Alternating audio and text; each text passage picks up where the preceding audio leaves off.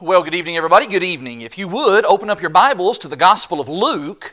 Luke chapter 9 is where we're going to begin momentarily. Luke, the 9th chapter, as we open up the Word of the Lord for these next few minutes. And so whether you got a paper Bible or a digital Bible, it really doesn't make any difference to me as long as we're all looking in the Gospel of Luke, in Luke chapter 9. We'll be extensively in Luke this evening. In fact, that's where we'll just be entirely tonight.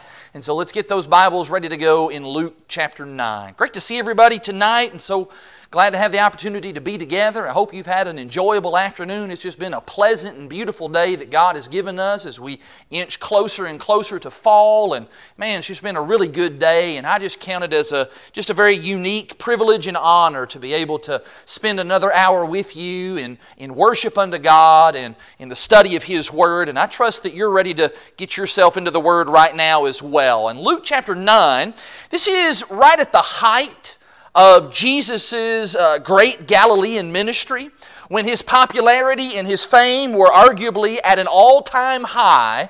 We read this in Luke chapter 9, I'm reading in verse 7. There Luke says, "Now Herod the Tetrarch heard about all that was happening, and he was perplexed, because it was said by some that John had been raised from the dead, by some that Elijah had appeared, and by others that one of the prophets of old had risen. And Herod said, John I beheaded, but who is this about whom I hear such things? And he sought to see Jesus." For the last 6 months or so here at Lakeside, we have been studying in the Gospel of Mark on Wednesday nights. And we are near the end of Mark's telling of the good news. And in the course of that study, we have been introduced to just a cavalcade, a host of different characters, each of whom play a part and a role in the story of Jesus. One of the characters that we met briefly in Mark chapter 6, is this guy that we just got done reading about here in Luke chapter 9. Herod the Tetrarch, or Herod Antipas. Or maybe you even know him as that old fox, Herod. This guy who just keeps popping up again and again and again in the Gospel of Luke. Why does Luke spend so much time, why does he devote so much real estate in his Gospel to this Herod fellow? Why is he so interested in him? You know, I preach all the time. And I find it very rare that I need to mention a political figure or name drop one of our governing officials, but Luke regularly talks about Herod and about what Herod is up to. Well, why is that? Well, I believe that Luke observed and he saw some things in Herod's life that he wanted his original audience, and really Luke was originally writing for an audience of one, his friend Theophilus. He wanted Theophilus to understand some things about this man. And in turn, I think Luke wanted to share with us some important lessons that even we, his readers today, that we can learn from this man, from this very prominent member of the Herodian dynasty. This man who, I'll remind you, he had a role in both the execution of John the Baptist and he had a role in the execution of Jesus the Christ. And so if Luke was interested and intrigued by this guy, then I'm going to be interested and intrigued by this guy. Let's see what Luke can show us about this fox, Herod Antipas. And I want to begin that by just noticing the passages where Antipas makes his various appearances. And that begins in Luke chapter 3 and in verse 1. In Luke chapter 3 and in verse 1, this is the first mention of Herod Antipas in Luke's Gospel. In Luke 3 and in verse 1, the Bible records this. Luke 3 verse 1, "In the 15th year of the reign of Tiberius Caesar, Pontius Pilate being governor of Judea, and Herod being tetrarch of Galilee, and his brother Philip, tetrarch of the region of Iturea and Trachonitis, and Licinius, tetrarch of Abilene." This is the passage where Luke is setting the date and the historical context. And he is providing, in many ways, the corroborating details that really would give credibility to what Theophilus is reading.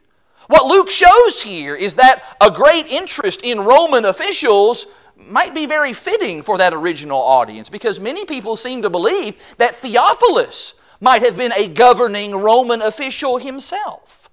And it is from this passage that we know specifically which Herod we're dealing with. This is not Herod the Great, Herod the baby killer. We know about that Herod, don't we? Probably the most famous, or maybe the most infamous of the Herodian dynasty. That's the guy who ordered the slaughter of all the baby boys in Bethlehem when Jesus was born. This though is Herod the Great's son. This is Herod Antipas. When Herod the Great died, his kingdom was divided amongst some of his sons. And Antipas, he got part of that pie. In fact, that's what it means for him to be a tetrarch. That is, he ruled over a fourth, a portion of that kingdom. And much like the rest of the Herodian family, Antipas became quite the politician and quite the schemer. For example, in AD 6, he went with a delegation to Rome, actually went with his brother Philip to go up to Rome to complain about his other brother Archelaus and the part of the kingdom that he had received. And in all of that political maneuvering back and forth, Tiberius Caesar, he gave Antipas the family name Herod. Now that was important because that was a dynastic name, which means your son could then come along and rule after you. And while Antipas probably was pleased with that gesture from the Caesar, what he really wanted was he wanted the title of king. Now, lots of people still referred to him as a king. In fact, there's even a reference in Matthew where Matthew will call him a king. There were people who treated him like a king, but he actually didn't have that rank. He didn't officially have that position. Technically, as a tetrarch, he was more like a governor, or maybe at best, like a prince. In addition to being a noted politician and schemer, Antipas also was known for being a builder. All of the Herods loved to build. Herod the Great had been part of the big renovations that took place in the temple in Jerusalem. And his son Antipas, he was big on building as well. He was responsible for building projects at Sepphoris, as well as the marvelous and majestic city of Tiberias, which he ended up naming after the emperor at that time.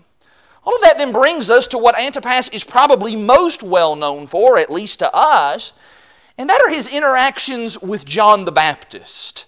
Now, Luke doesn't say as much about those interactions as Matthew does and as Mark does, but Luke does point out that Antipas was in an ungodly marriage, and John came up to him and John said so. John had the gumption to just call it like it was. In Luke 3, drop on down in the text, look in verse 19. In Luke 3, verse 19, but Herod the Tetrarch, that's Antipas, that's the same guy, who had been reproved by John for Herodias, his brother's wife, and for all the evil things that he had done, he added this to them all, that he locked up John in prison. It is, of course, that rebuke, and Mark 6 kind of goes into more detail about the details of that rebuke. It is that rebuke that ultimately results in Antipas ordering the execution of John the Baptist. And that is, in fact, what leads us back to that passage where we started in Luke chapter 9. Can we go grab that verse again? In Luke chapter 9, look there in verse 7 again. In Luke 9 and in verse 7, now Herod the Tetrarch heard about all that was happening, and he was perplexed. Can I just suggest right here, when you see that Herod the Tetrarch stuff, maybe in your Bible, I've done this in mine, just put the word Antipas. It's kind of hard to keep up with all these Herods. This is Antipas that we're talking about. When he heard about all that was happening, he was perplexed, because it was said by some that John had been raised from the dead, and by some that Elijah had appeared, and by others that one of the prophets of old had risen. And Herod said, John I beheaded, but who is this other guy that I keep hearing things about? And he sought to see him. That's Jesus. And so we see here maybe some early signs that Antipas is interested, that he is curious about this Jesus fella. But maybe even more than that, it does seem as well that Antipas is a little bit nervous about Jesus. He's a little bit intimidated by the things that he's heard about this famous preacher, this famous rabbi, this famous miracle worker. And so Antipas does what many in the Herodian family did whenever they perceive a threat to themselves. Well, they just decide, let's just kill him. That's what we'll do. Somebody's threatening me, then I'm just going to nuke him, just going to get rid of him. Let's kill the guy. Which brings us to Luke the 13th chapter. In Luke chapter 13, now, we don't know whether Antipas was really serious about killing Jesus here. But what we do know is that while Jesus was on his way toward Jerusalem, Luke 13, pick up in verse 31, at that very hour some Pharisees came and said to him, "Get away from here, for Herod wants to kill you." And Jesus said to them, "You go and tell that fox, behold, I cast out demons and perform cures today and tomorrow, and the third day I finish my course. Nevertheless, I must go on my way today and tomorrow and the day following, for it cannot be that a prophet should perish away from Jerusalem." And so Jesus gives almost kind of a tip of the hat to the shrewdness of Antipas. Yeah, I see your gamesmanship here. I see what you're trying to do, trying to run me out of town here. Not going to happen, though. I got stuff I got to do. I'm here on a mission, and I'm doing my mission. But Jesus knows. He knows that this will not be the last time that their paths cross. And that is what brings us to Luke the 23rd chapter. In Luke chapter 23, this is on the early Friday morning, after Jesus has been betrayed, after he's been arrested, and after he has been tried by the Sanhedrin Council, after he's been tried by Pilate the first time, and Pilate doesn't find any fault with him, doesn't seem to know what to do with Jesus, so he ends up hearing that Herod happens to be in town. And since Jesus, being from Galilee, well, that's Herod's jurisdiction, I'll send Jesus over to Herod. And let's see what happens when Jesus is sent over to Herod Antipas. Luke chapter 23, pick up in verse 6. In Luke 23 and in verse 6, when Pilate heard this, he asked whether the man was a Galilean. And when he learned that he, Jesus, belonged to Herod's jurisdiction, he sent him over to Herod, who was himself in Jerusalem at that time. Verse 8 now. When Herod saw Jesus, he was very glad, for he had long desired to see him, because he had heard about him, and he was hoping to see some sign done by him. So he questioned him at some length, but Jesus made no answer. The chief priests and the scribes stood by, vehemently accusing him. And Herod with his soldiers, they treated him with contempt and mocked him. Then arraying him in a splendid clothing, he sent him back to Pilate. And Herod and Pilate became friends with each other that very day, for before this they had been at enmity with one another. You know, much like his other governing official contemporaries, Antipas is not interested in doing the right thing. He's not interested in justice. He has the power to do the right thing, but he doesn't do it. Instead, he just kind of mocks and roughs Jesus up a little bit, which it seems made him and Pilate strange bedfellows. This is what caused them to be able to get along and to kind of become buddy-buddy. Now, I will add for you one final note that Luke records for us about Antipas, but he doesn't record it here in his original gospel. No, he actually records it in the sequel. And that, of course, is the book of Acts. Would you find Acts chapter 4? In Acts chapter 4, Luke makes note that the early Christians seem to think that Antipas was at least in some ways culpable for the death of Jesus, for the crucifixion of Jesus. I'm reading here in Acts chapter 4, just pick up in verse 26. This is in the middle of the great prayer that Peter and John offered. In Acts chapter 4 and in verse 26, we'll pick up in verse 25. Why did the Gentiles rage and the peoples plot in vain? The kings of the earth set themselves and the rulers were gathered together against the Lord and against His anointed. For truly in this city there were gathered together against your holy servant Jesus, whom you anointed, both Herod and Pontius Pilate, along with the Gentiles and the people of Israel, to do whatever your hand and your plan had predestined to take place. And so in the eyes of those early disciples, Antipas bore at least some of the guilt for the crucifixion of the Messiah. Now, we were able to read through all of those passages pretty quickly, and we were able to put together what I think is a pretty good little biographical sketch, at least from the Bible, of Herod Antipas. The question now is, what's the point of all of that?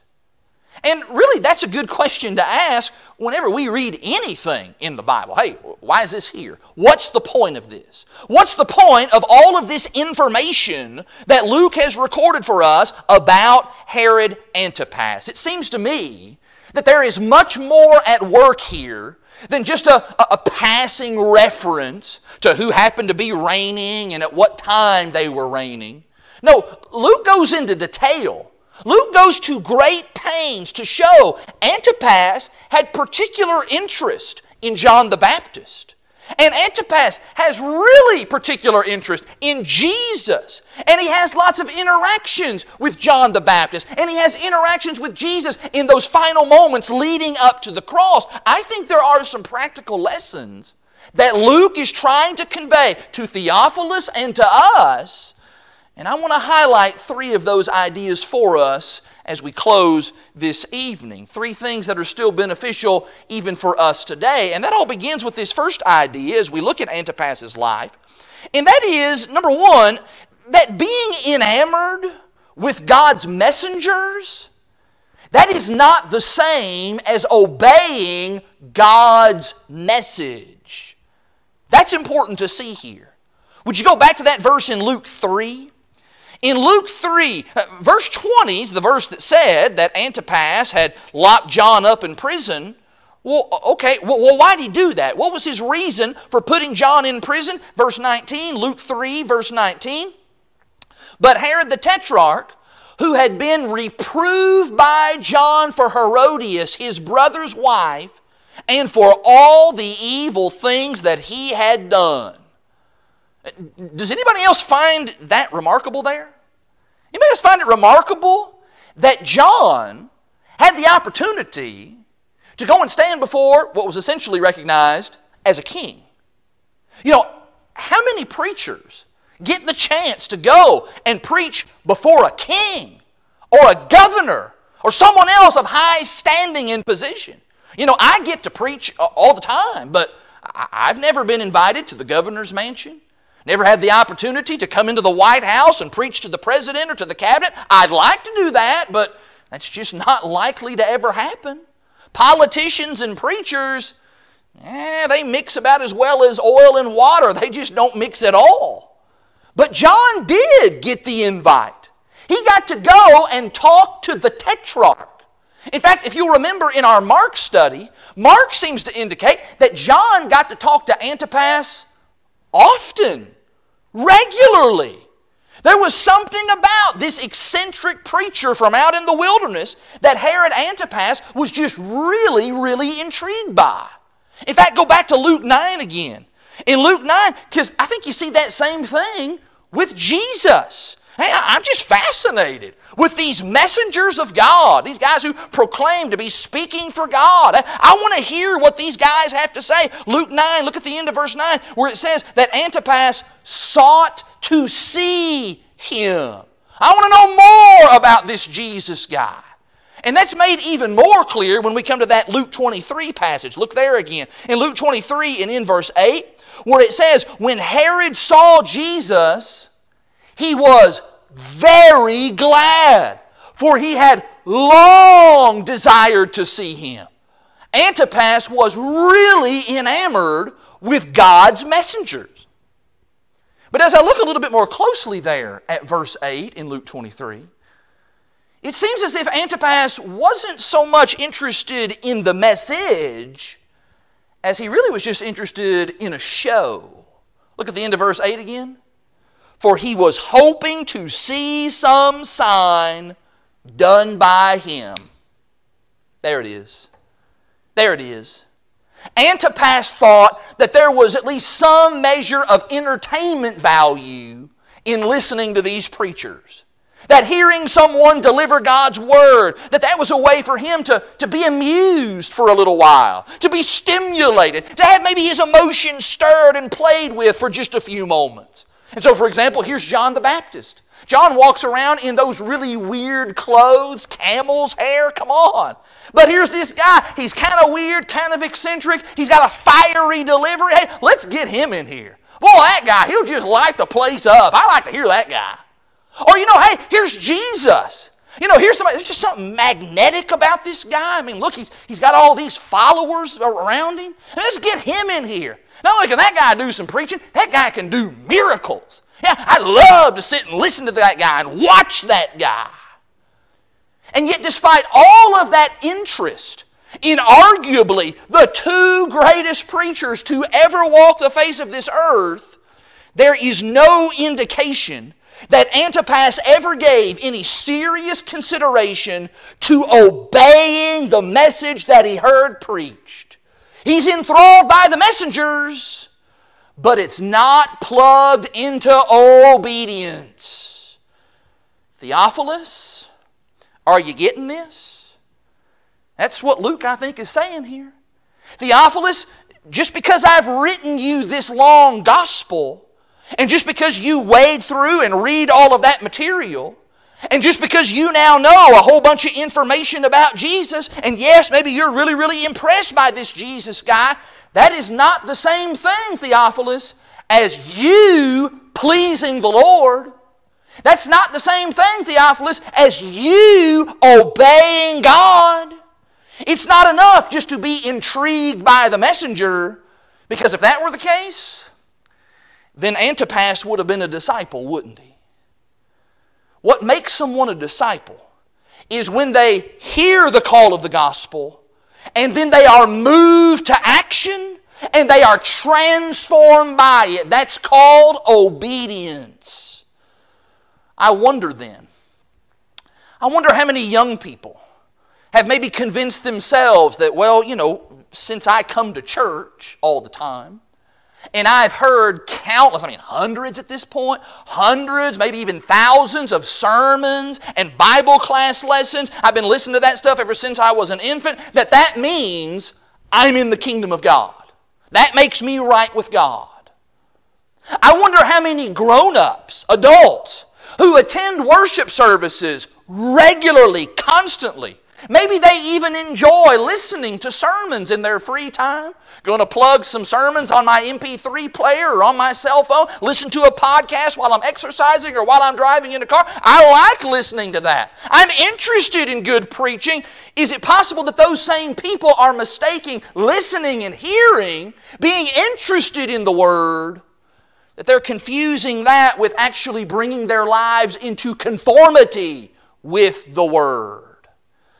I wonder sometimes as well if I confuse daily Bible reading. And I'm talking about, I know people who are consistent. They check all the boxes on their Bible reading schedule. They're diligent about getting that done every single day. I wonder if we tell ourselves that, hey, I read the Word of God, so that must be equivalent to being in a right relationship with God. Everything between me and God is okay because I heard His Word. What Herod Antipas teaches us is about the terrible folly of hearing and even being fascinated by the message without ever actually obeying the message. And maybe the reason that Antipas struggled with that is because he had trouble with this second truth. And that is that God's message, it reaches to every part of life. If you look at Luke 3 again, look at that verse. Well, what was the issue there? Why was John rebuking Herod Antipas?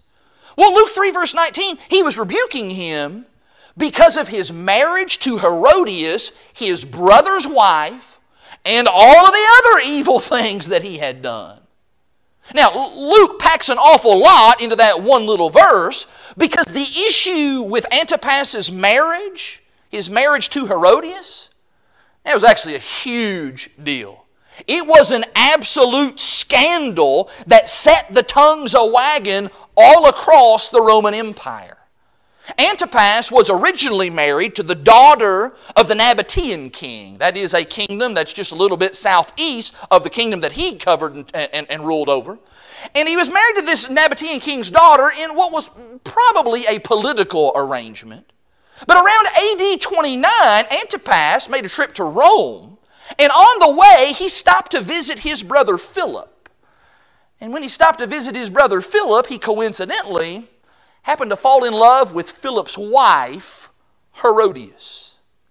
And she decided that, you know what, I kind of like the idea of being married to a tetrarch. I mean, come on, that's kind of one step away from being a king. He might make king someday. And so she decided she was going to leave Philip and going to run off with Antipas on the condition that he had to divorce his Nabatean wife. Well, his wife, his original wife, she caught on to that, caught wind of what they were doing. So she went home and she told her daddy, the Nabatean king, and the Nabatean king was very insulted. He ended up going to war over that. As I said already, it was a huge scandal. Can you imagine maybe one of our governors here in America maybe going to France, and he's going to start sweet-talking the prime minister's wife and talking her into coming back to America with him? That would just it'd be all over the front page news, wouldn't it? That's the kind of provocative activity that Antipas was involved in. And John the Baptist showed up on his doorstep one day and he told him, hey buddy, God isn't cool with that. God disapproves of your infidelities and of your activities. Which says that the gospel message, it affects every part of life. It does. It doesn't just affect our soul salvation. Yeah, that's a big part of it. But the gospel affects how we live, including our relationships and particularly marriage. And what Luke is conveying to Theophilus is, hey, Theophilus, if you're going to be a follower of Christ, then you're going to have to submit to the will of Christ in every facet of life. And that does include your marriage. Jesus is Lord. That means He gets a say. He gets a say in who you marry, and He gets a say in who you cannot marry. Now, Antipas, in response to the things that John the Baptist was telling him, Antipas could have made all kinds of arguments, and knowing Antipas, he probably did.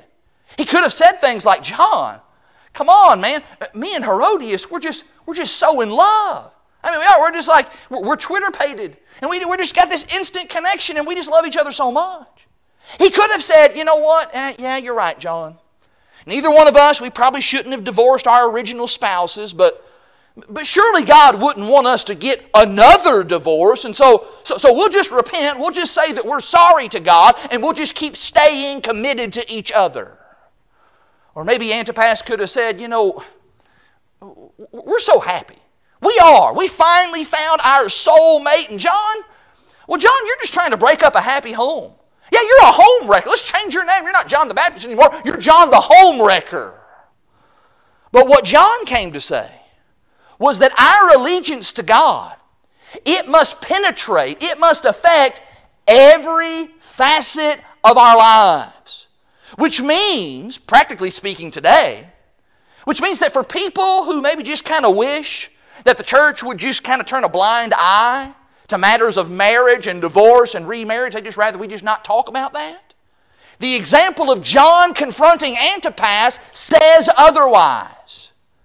And for those who want to pretend that they can somehow be a faithful Christian and yet marry and divorce at will without any kind of ramifications, this story says otherwise. And for people who want to act like, well, God just doesn't really care who you marry or how many times you marry or why you get a divorce, this story says otherwise. Listen to me very carefully.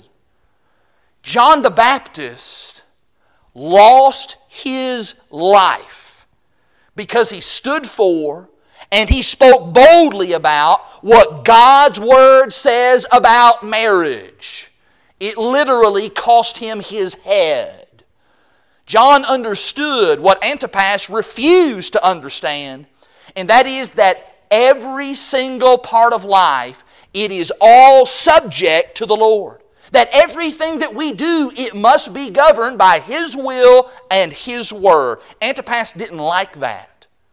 In fact, even today, when somebody brings bad news, what do they sometimes say before they deliver the bad news? They say, hey, don't shoot the messenger.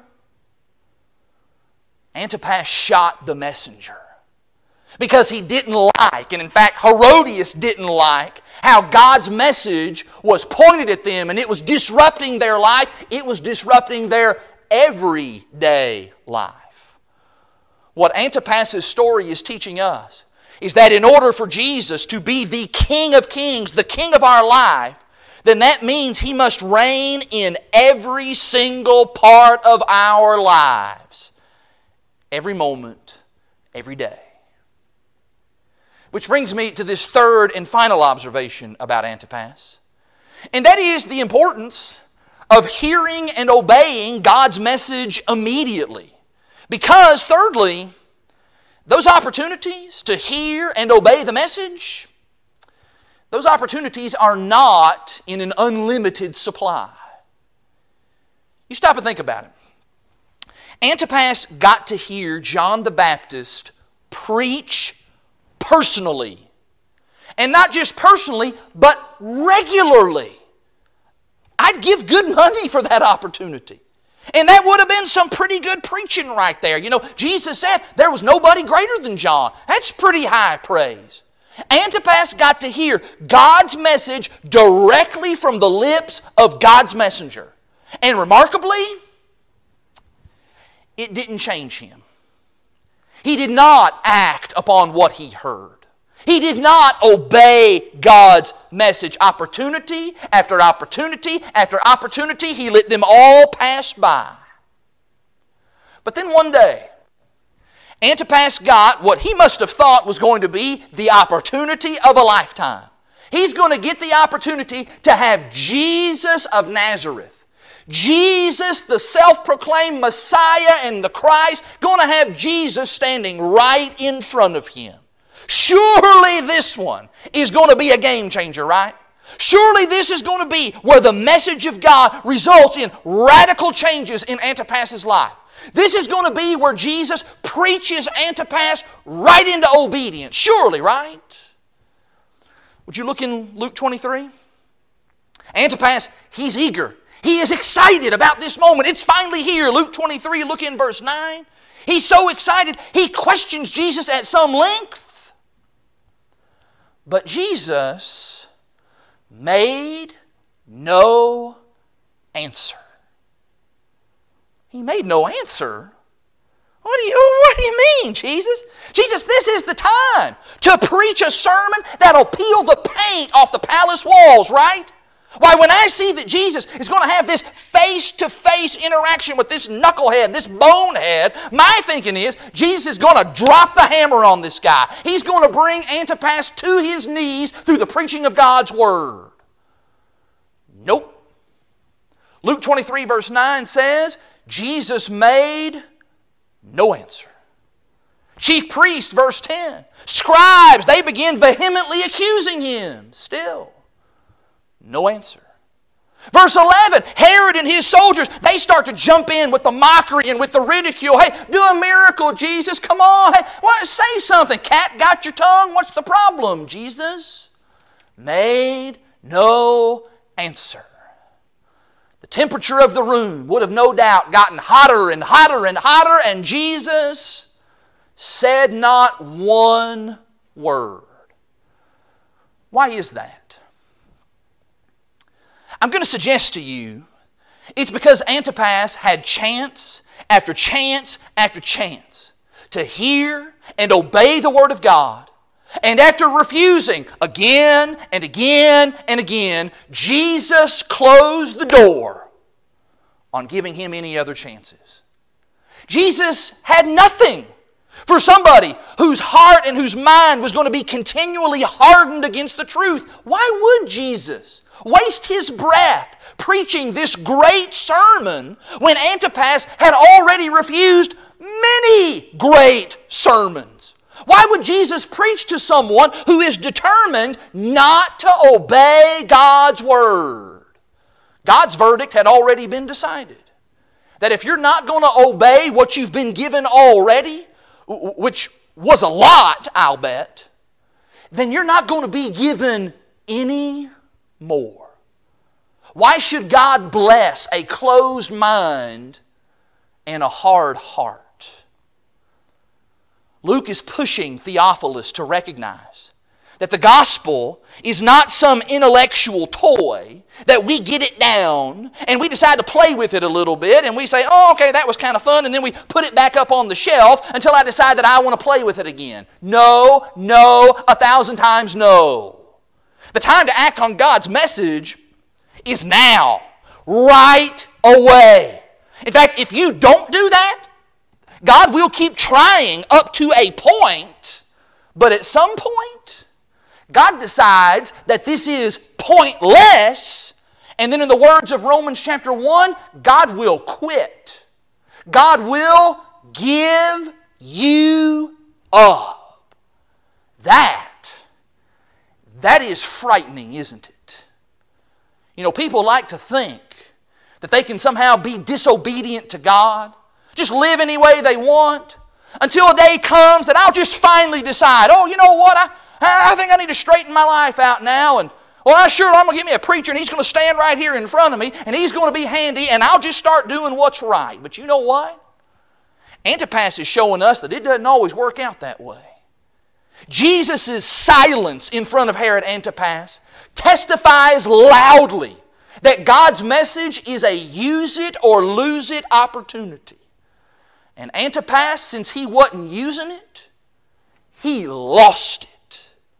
And his miserable example is still screaming at us today, some 2,000 years later. It's asking us, are you going to do better than this guy? Are you going to seize the opportunity to obey God's word today? Or will you let it pass by, maybe for the very last time? Now, Antipas does go on to kind of an interesting history. But after Luke 23, at least as far as the Bible is concerned, he's done. He walks off the page of Scripture. Nothing more to be said about this guy. And in some ways, it is really tempting for me to want to keep telling you the rest of his story as secular history bears out. But I'm not going to do that, because Luke doesn't do that. Luke simply wants to tell the story of the gospel. Luke wants to talk about how the gospel of Jesus, it keeps moving forward powerfully and amazingly through the gospel of Luke, through the sequel in Acts, while characters like Herod Antipas, they end up fading into oblivion and into obscurity. In fact, in some ways, the only way we would even know all of these things about Herod Antipas is for the preacher to get up on a Sunday night and to preach a sermon like this. But I am glad that Luke, through the inspiration of the Holy Spirit, chose to record these lines about this man, because Antipas does serve as a cautionary tale of what it means to hold the Word of God at arm's length and the terrible consequences of refusing to obey it. May his story move us to action, and move us to action now. Would you pray with me? Let's go to God in prayer. Our dear gracious God, we humble ourselves before you this evening, thankful for another opportunity to open up your Word. And Father, we are so thankful for the things that your servant Luke has recorded for us about this man Herod Antipas. Father, we delight and we joy to learn of faithful servants of yours, to learn about John the Baptist and to learn about Jesus. But Father, we're also thankful that you took the time to write these things about the treacherous and the villainous people that occupy space in the story of Jesus, so that we might learn from them. Father, help us as we think about his example. Help us, Lord, to never hold your word at arm's length. Help us, Father, to be hearers, diligent, excited hearers of your word. But even more so, Father, help us to be doers of your word. Help us, Father, to see the urgency of being a doer now, right now. And Father, we ask for your forgiveness when we fail in that way. Father, when there are things in our life that we have left undone, when there are things that we ought to do that we know we should, but we just don't do them. And Father, in other ways, when we do things that you have clearly said that we should not be involved in, when we sin and violate your word, we ask you to forgive us. We pray that you would instill within us a fervency and an eagerness to get back in the saddle, to come to you and to seek your help and to start living in a better way. We thank you so much for Jesus, the living embodiment of your word, how He's patterned for us, how it is that we ought to live our lives each day. And it is in His name that we offer this prayer, and amen.